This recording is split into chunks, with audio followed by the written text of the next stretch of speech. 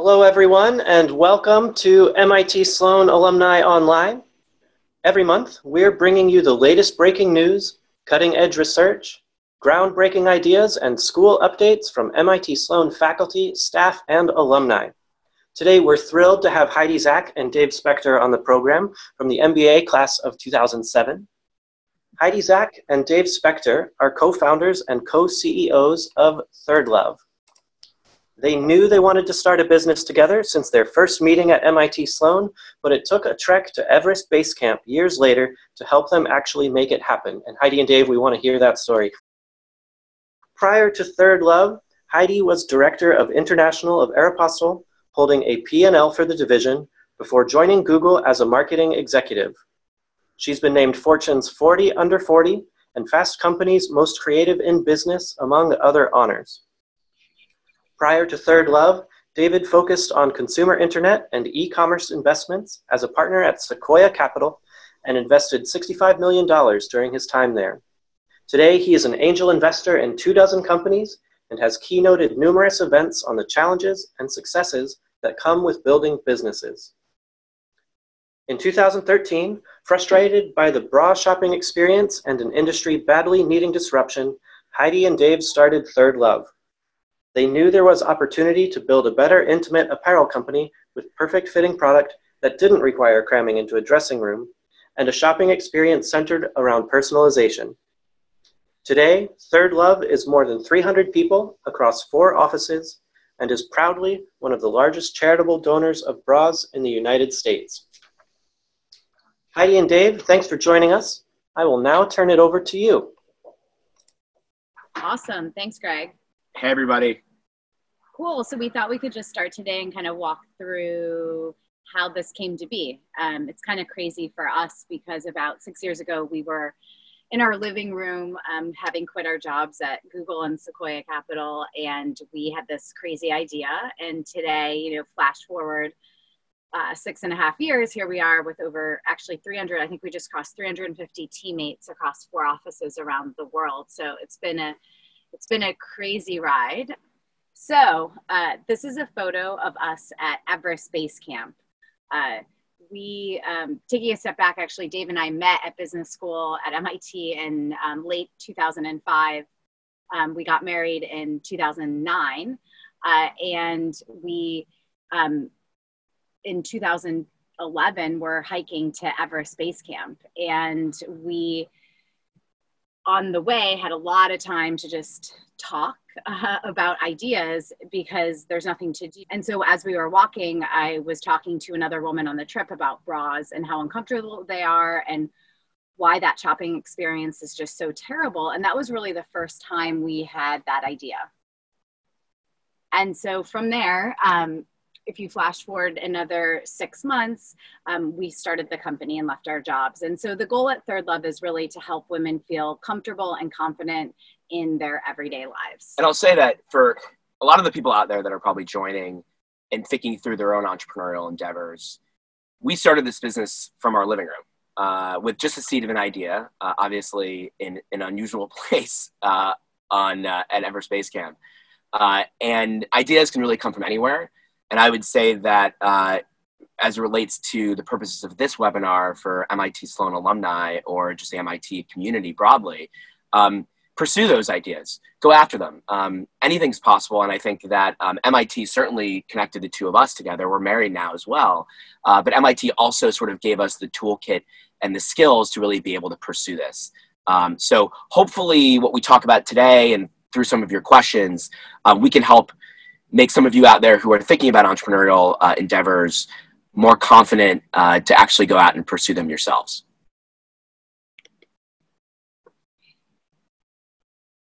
So there's really 3 ways that we've defined the $330 billion apparel industry.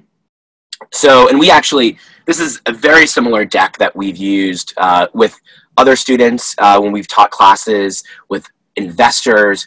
This has actually remained almost exactly the same since we started the company, ironically.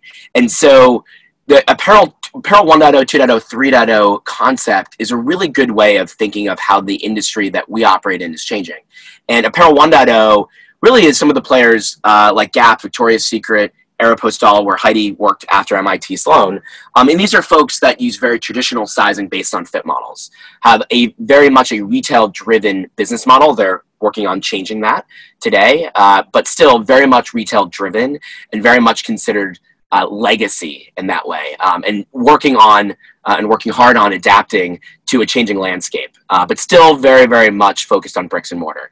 Secondly is really for the fast fashion players. So H&M, Zara, these folks have done incredible things to their supply chain through flexibility, continual on demand. There's all these things that are very impressive, but it's still very much retail driven. What we said was, how do we actually take the best characteristics of this evolving landscape and create an entirely different company? So there are really three things that we outlined. One is building a very, very authentic brand that allowed people to connect with, that allowed us to connect directly with our customers and to have a direct conversation with them, right? And to be true to who we are and what we wanted to focus on from the beginning. Secondly was really having incredible product. This goes hand in hand with building any business, but for what we were doing in a category that has very, very complicated product, and very difficult to manufacture product, this was incredibly important and also very, very hard to do. And we underestimated that at the beginning. And then lastly is creating a really amazing personalized experience that's very, very much web and technology driven. And so we'd like to show this slide. This is a whiteboard from our first co-working space office where there was 4 of us sitting around a table. We didn't even have a brand name.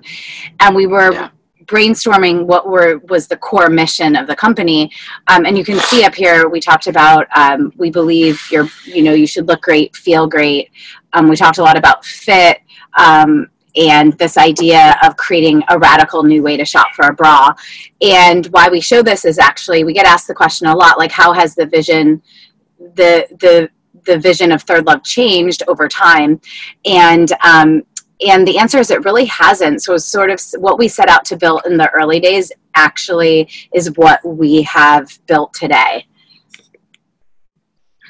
And this is a photo of our first manufacturing partner in Mexico. In the early days, we thought that leveraging NAFTA, being close to our factory, would really help us get off the ground. And what we quickly realized was we weren't getting the quality we needed from Mexico, from this factory, and we had to pivot. So this was one of the many learnings and kind of mistakes we made along the way. Certainly, in the early days, it sometimes felt like everything was going wrong. So where are we today? We've sold over 3 million bras. We have close to 2 million active customers at this point. We've really built a company centered around data and leveraging data to create the best shopping experience for our customers. And we have over 350 employees, as we talked about, and 4 offices around the world.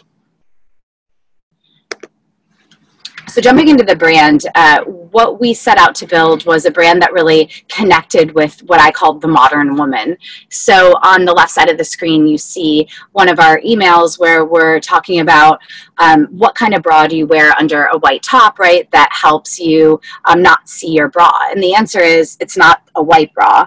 It's actually a nude colored bra that best matches your skin tone. And you can see how that's different kind of from other types of marketing that is very common in the bra space. This is a snapshot from our Instagram feed.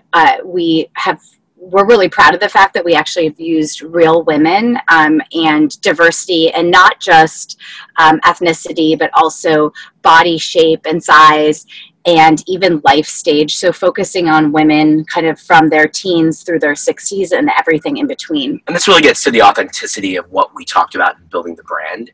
And it was one of the core tenets of the business. And it's interesting. So for those thinking about building brands, actually sticking to, if you lay out what the core values are of your brand at the beginning of starting the business, what you'll see is it will never be that way at the beginning. And this is one of those things that has to evolve, and it just gets better over time as you get larger, as you have more budget, as you figure things out, and as you listen to your customer.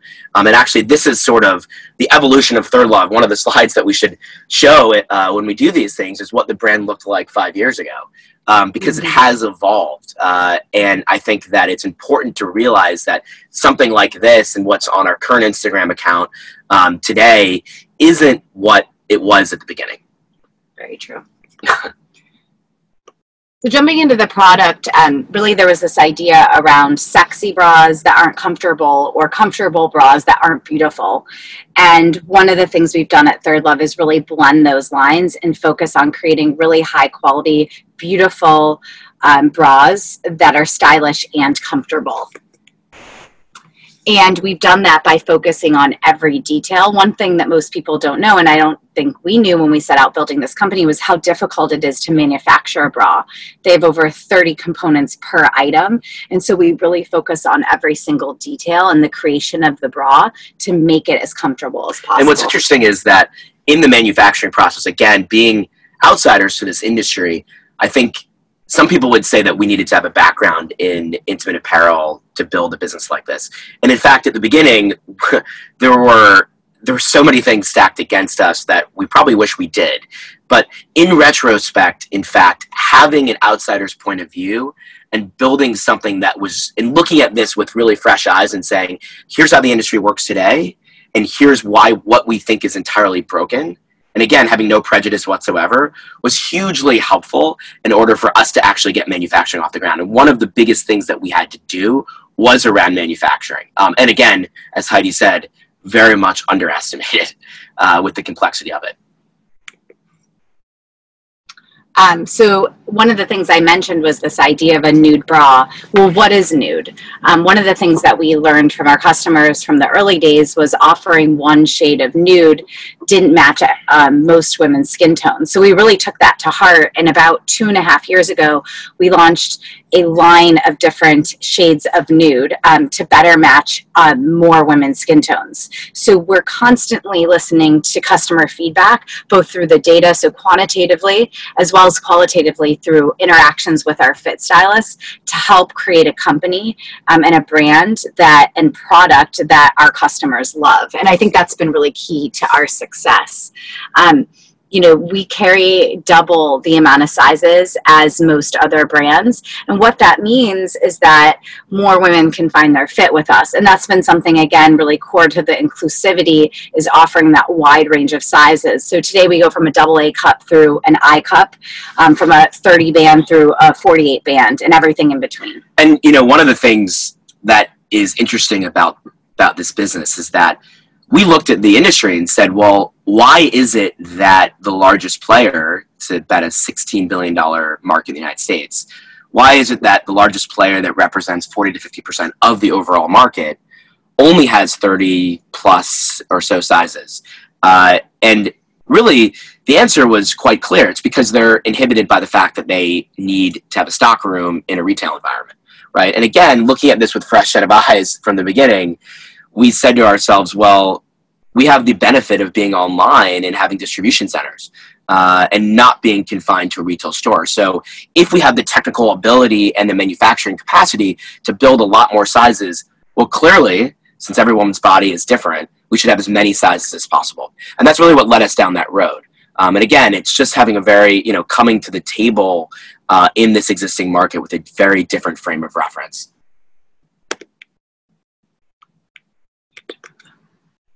So one of the things that we also do quite differently is, without having a retail store and trying to figure out ways to enable women to get sized and fit from the comfort of home, we came up with what is referred to today and trademarked as Fit Finder. And Fit Finder for ThirdLove really is a, sorry, I thought it was flowing through. Fit Finder is really a way for women to answer a number of questions about their body type and breast shape and all these other questions. Dynamically changes. It's really powered by our data science and data engineering team here at ThirdLove. And we have taken what is an existing retail sort of notion of having to get fit and using a measuring tape and applied it in an online way. And in fact, the results from that and our very, very low return rate basically say that women are far happier doing it this way than going into a retail store and into a dressing room with a stranger. But again, it was this concept of figuring out what didn't work in the existing market and finding ways to apply technology to build something that was fundamentally different. And our breast, this is, you know, if you Google breast shape dictionary right now, you'll see these images and lots of articles about what we've done around taking, you know, a concept that people don't really want to talk about and you know, having fun with it. So this actually, I think it's way more than 6 million at this point, but really what we said was, how do we build this business surrounded by data, right? So how do we apply personalization, inventory management, product development, and then lastly, Fit Finder to power everything about this business? So for example, when we learn more about women's bodies and our customers' tastes and interests from Fit Finder, that powers the types of product that we developed.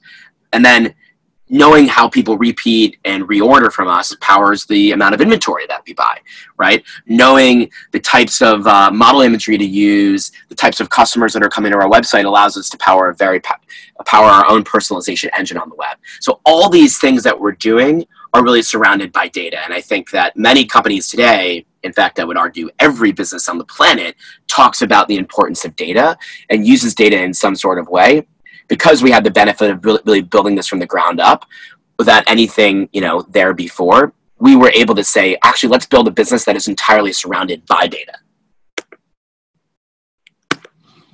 And so one of the things that we did in the past year was launch a campaign called To Each Her Own. And the core focus of that was really inclusivity and the use of real women. And this is an example of a customer who sent a photo of herself in a bra, talking about wanting to see women over the age of 30 in our marketing. And that was something we really took to heart. And through the To Each Her Own campaign that we launched last fall, we were able to showcase real women done on using street casting in Brooklyn that really represented the diversity and beauty of our customer base. And so that was something we were incredibly proud of, and that you'll even see today in everything we do, whether that's our homepage, catalog, TV commercial, is really this diversity of real women.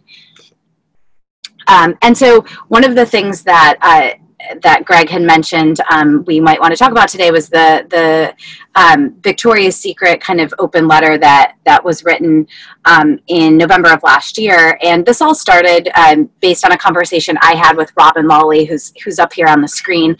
She's a model. She's been on the cover of Sports Illustrated, and she was deemed to be too big or not the right size for the Victoria's Secret fashion show, which is obviously crazy.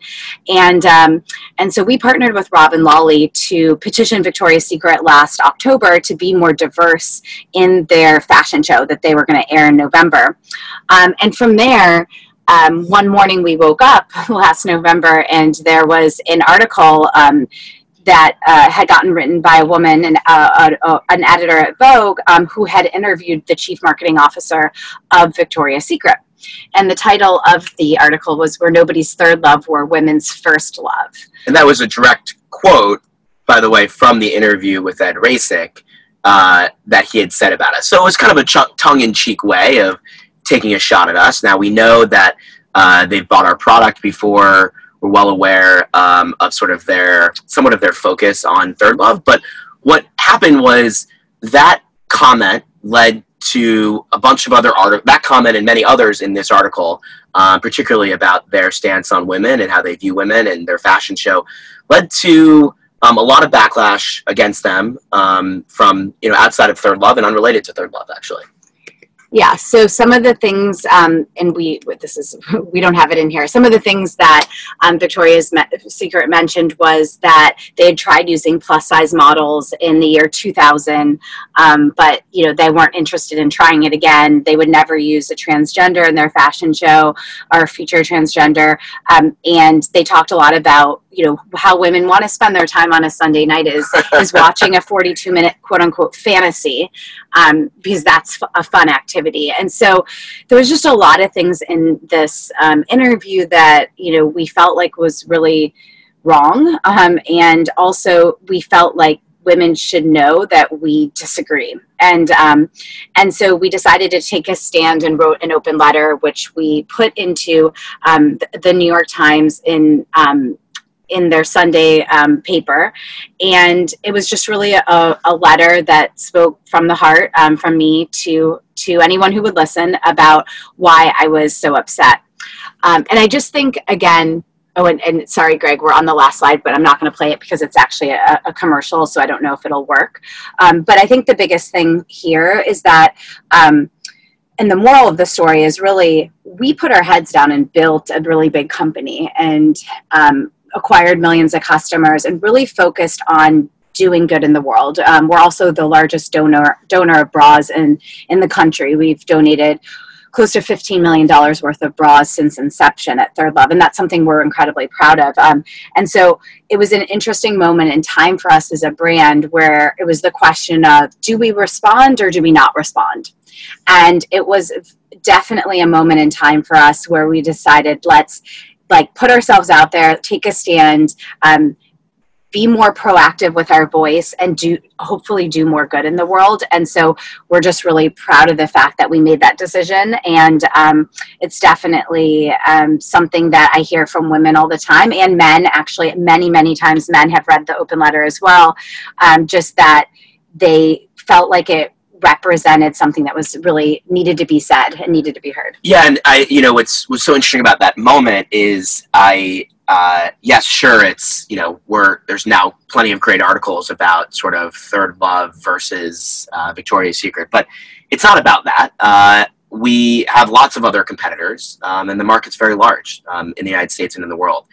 It's really just about the fact that we happen to be very different than this large brand and have a very different thought on how our brand should be perceived, and the types of models that we want to use, and the types of product that we put out. And we go up to into a size range that this company just doesn't even offer. And so I think it was less about sort of us versus them, and more about just us being very different. We wanted to really take a stand, and obviously putting our foot out there with a full page ad in the New York Times Sunday was a big moment for the company, and really a seminal moment for this brand and all of the teammates and people that we work with. Anyways, I think it's MIT Sloan was an incredible experience for the two of us. We graduated in 2007. We met there. We were married a couple years later, and that really not only did it introduce the two of us, but it gave us the confidence and some of the skills and the toolkit that's required to really go out and build this business, which is not easy. And I think that sort of one of the important learnings is you just got to have the fortitude to keep going.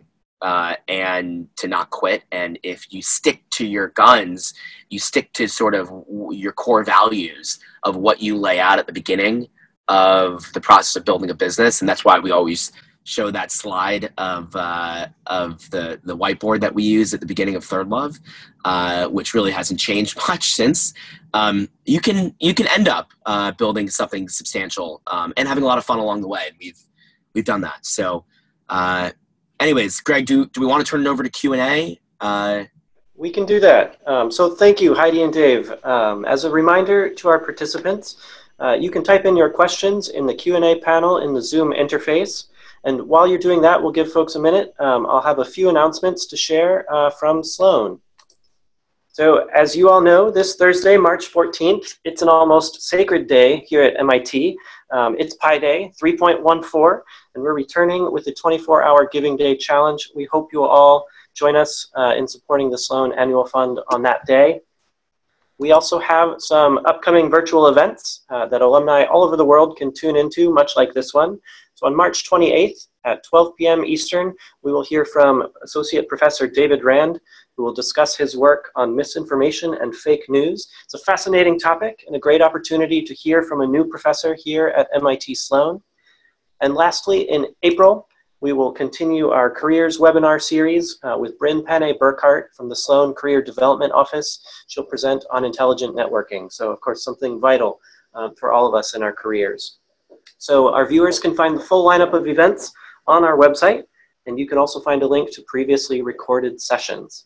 So I see that we have some questions coming in now through the Zoom interface. Please keep those coming. And we also took questions via pre-registration. So we'll go ahead and get started with that. So Heidi and Dave, thank you again. Thinking about the beginning of ThirdLove, what really gave you the conviction that you could take on not only incumbents in the space, but also a number of other startups? So the question I think about that is, we saw there was immense opportunity to do something different. And I think that's the biggest thing. When you're starting a company, you're creating something because you don't see it in the world and you think it needs to be there. And so Victoria's Secret, as large as they are, and as much market share as they own, have a very distinctive aesthetic and focus on sexy and sort of how they sell product. And so it just, what we built was always different and was going to be different. And I think that that's, when you see that opportunity, you just decide, hey, why not? Yeah, I don't think you don't really think about it. You don't really think about it. It's funny. You just go for it. I don't think that all of these markets are, most of the markets in the United States at least are so large and they're in such transition right now that you just focus on what you want to do and what you want to build that's different. And fortunately, we live in a world where it's pretty simple or I should say straightforward, to reach your customers. And so whether it's email, whether it's marketing, whether it's just texting your friends, it's an amazing time. And, you think back to 20, 30 years ago, you want to reach a customer, you got to put a store down. You have to have a store, whether you're selling widgets or whether you're selling bras. And so it's a very different day and age where you can reach people in a far easier way. So we didn't really think it through. We knew we had something unique. I'm sure we were naive. And we just got to work and quit our jobs and started. Great. Thank you. And I think something you just touched on, certainly connecting with customers. We've had a number of questions come in, both in advance and now live, around the marketing. And you spoke about authenticity in the marketing at ThirdLove. So I was hoping you could say a little bit more about that, and maybe go a little bit more into how you structured your marketing at the beginning versus how it's structured now, perhaps. Yeah, in the early days, it was interesting. I remember our first photo shoot we were doing, and the photographer said, well, what lingerie brand do you aspire to be like, right? Because we were this we were nothing. We didn't even have customers. And I said, nobody, not one brand out there represents what we want to look like. And so from the very early days, we were really focused on creating something inherently different, which was also very, very hard, because when you don't have something to imitate, you really truly have to create it from scratch. And so, certainly our marketing has evolved. You need money to shoot many body types. It's a very large undertaking in terms of investment. And so from the early days, we were focused on this idea of diversity. But if you flash forward, kind of what happened was we started really with this diversity of size and ethnicity.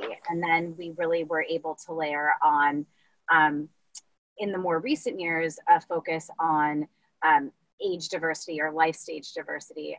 In this latest shoot that we launched in February around our inclusive size launch, we had 78 models of every single size, which was an amazing undertaking by our creative team to accomplish that. And so it's just been little by little as we've grown and we've had more budget, we've invested more back, and constantly are evolving the brand. The brand is not static. Brands evolve over time, and ours certainly has too.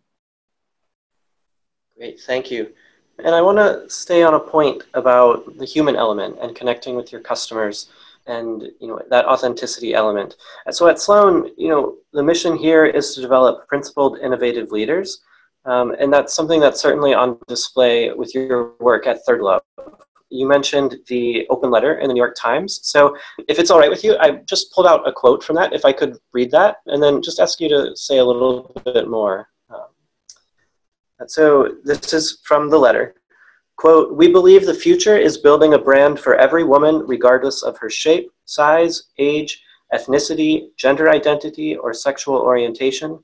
This shouldn't be seen as groundbreaking. It should be the norm. Let's listen to women. Let's respect their intelligence. Let's exceed their expectations. Let women define themselves." And I'm sure that if we unmuted the line, we'd hear clapping and applause from our viewers.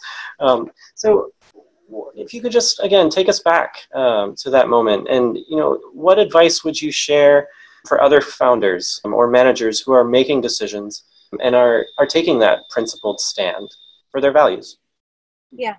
I mean, I think you have to know who you are and what you stand for and what matters. And look, you're never going to be, I think one of the learnings we had is you're never going to be everything to everyone.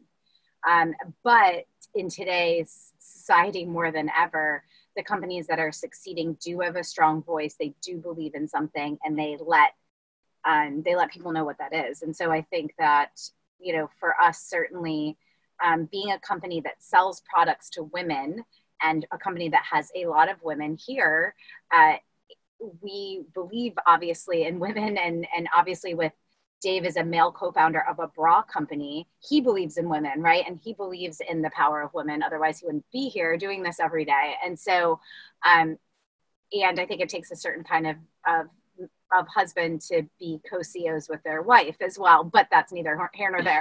But anyway, yeah, I think that all of that goes together to say, we spoke from the heart about what we truly believe.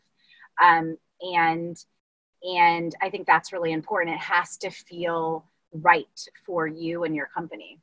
Yeah, I mean, look, I think it's taking bold, stepping out, and being bold is not easy. And to what Heidi said, I think it's just most important to stick to what you believe in and go for it. I mean, there's just, take calculated risks. I think that, starting a business in itself, especially when you get to this kind of stage, it's not easy and it's risky. And there's things that we do that we've de-risked, and then there's things that we continue to do that are really risky. And so I think sticking to those core values and to what we believe in sort of allows us and gives us that sort of North Star to always point to when we're making decisions. Great, thank you. So one of the questions that has come in from our live viewers, we've gotten a lot of comments just saying thank you to both of you, which is really great. We appreciate your time. So you touched on using data and making data-driven decisions from the very beginning at ThirdLove.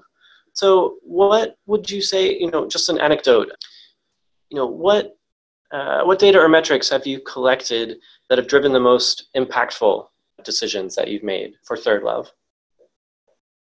So many actually, but one that's really tangible that we do day in and day out here is really around customer segmentation. So we have about a 20-person, 25-person data team here at ThirdLove, and they've been able to create customer segmentation that we use in almost everything we do when talking to our customers. So, for example, we have a group of customers that's more concerned with fit and content versus fashion and kind of what the latest and greatest is. And so the emails, for example, those segments may receive are totally different.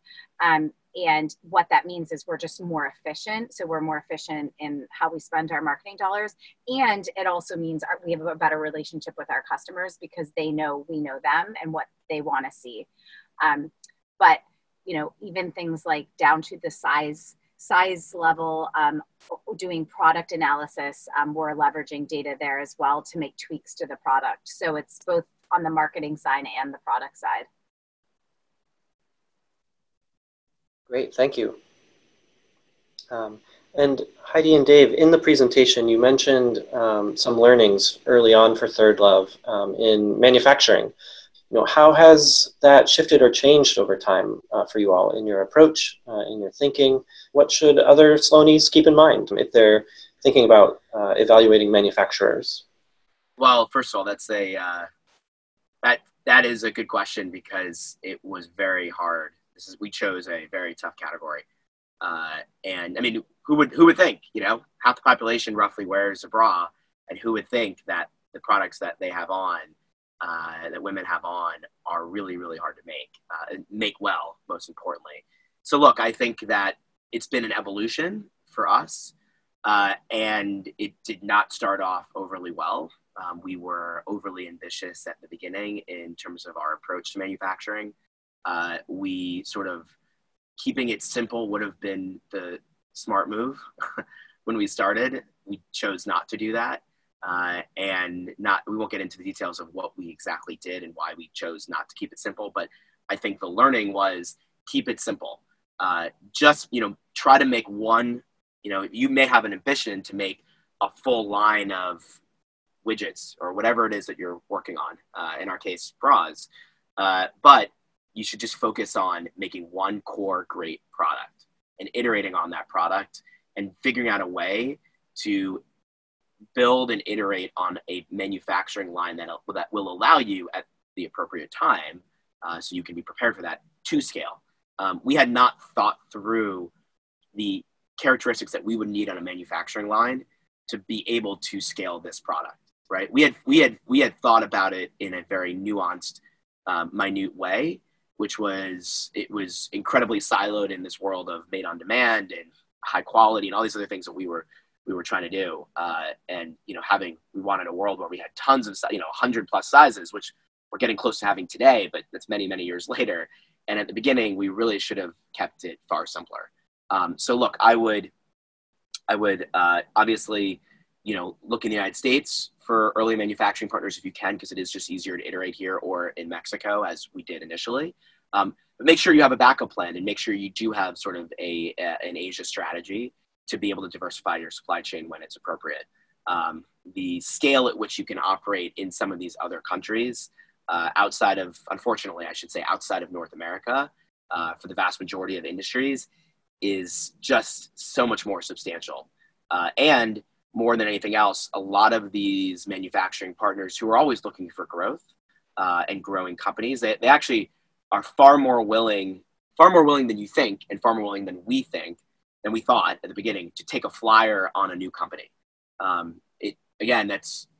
Was contrary to what we believed at the beginning. We didn't think anybody would, and for the most part, they didn't, but answer the phone for us. But we should have kept calling when we were looking at the supply chain in Asia, because what we've learned today is a lot of these companies, big and small, are more than willing to take a flyer on companies to see if it works out. So just go for it.